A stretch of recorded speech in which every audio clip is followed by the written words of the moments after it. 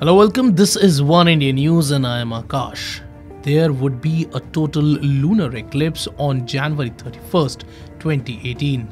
The moon will appear larger, reddish and brighter when a total lunar eclipse occurs during a blue moon and a supermoon. Many have already begun calling it super blue blood moon eclipse. It would be a collision of multiple lunar events. There would be a total lunar eclipse which will happen when the earth passes between the sun and the moon, blocking sunlight from reaching the moon.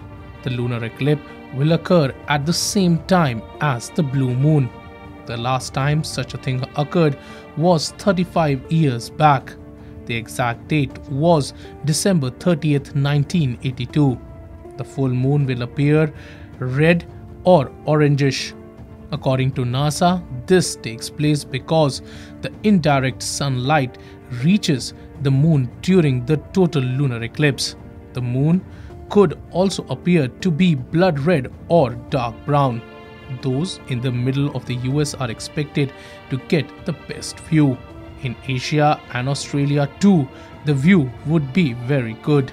Those living in the East Coast would get the least impressive view. The lunar eclipse is expected to last for about an hour. In India, it would start at 6:21 p.m. on January 31st, 2018. It would be visible till 7:37 p.m. Indian Standard Time. The next total lunar eclipse will take place on July 27th, 2018. The eclipse would take place in Asia, Africa, Australia, South America and Europe. Well, that's all for now, but for more news and updates, log on to oneindia.com and please don't forget to like and share this video. Also, don't forget to subscribe to One India News channel.